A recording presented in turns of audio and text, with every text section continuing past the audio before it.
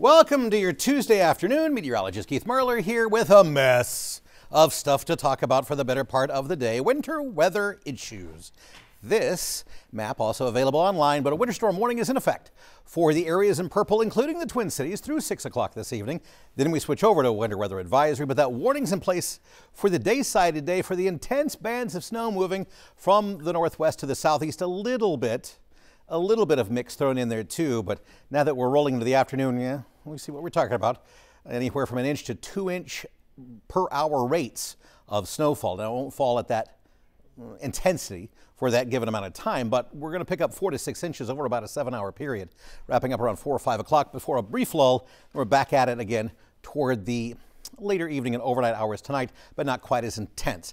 Ice storm warning for southern Minnesota, the Highway 14 corridor from Mankato to Owatonna down to Interstate 90 on Interstate 35. All that's in place for the day today for this freezing rain component to all of this. And then a winter weather advisory generically for lighter snow totals or lighter wintry mixed totals in general. Snow falling, again, intense bands, reduce visibility at times. The airports issued a airport weather advisory as well. Expect some slowdowns there as visibilities are decreased to less than half a mile at times through the afternoon hours as the snow is rolling on in.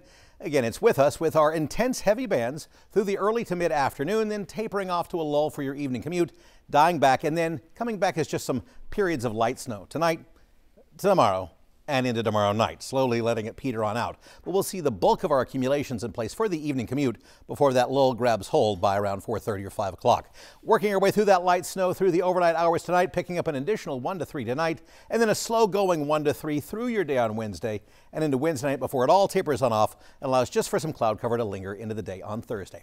We put it together for our snowfall totals, and again, that swath spreading. This is a 2-day total affair. 6 to 10 inches plus in the metro. That plus is for those folks that tease awfully close to a foot around the Twin Cities. Those will be, again, splotchy, but 10 to 14 concentrated inches down across parts of southwestern Minnesota, Redwood Falls, up toward Montevideo, down toward Windham along that Minnesota River Valley. That seems to be a bigger bullseye with less of a mixed component. Again, our 6 to 10 does take into account some sleet and some pelletized snow, reducing some of those totals overall, but it's a wet snow. It's a snow that compacts into that slushy ice when you drive over it, or when you shovel it a little bit. It's got a little bit more of a weight or a heft to it, and it just splats across the area through the late morning and into the afternoon. So for today, snow and sleet arriving earlier this morning, and then it's all back to this just midday intense bands rolling through 4 to 6 plus inches into your evening commute.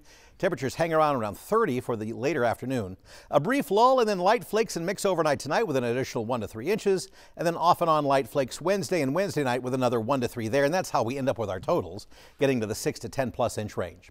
Beyond our current snow affair, we got to die off back to seasonable levels, which would be the low to mid 20s heading through Thursday, but especially the weekend looks quiet. Sunshine with highs in the lower 20s both on Saturday and Sunday. But again, for your afternoon, just take it easy. You got your intense snow bands with reduced visibilities and just very slushy conditions. That brief lull, but even once we get past that, it'll take a while for MnDOT to get out there and clean everything up. It's hard to stay up with snowfall when it's coming at rates that are in that intense band action like what we're going to see through the afternoon and again through that early part of the evening.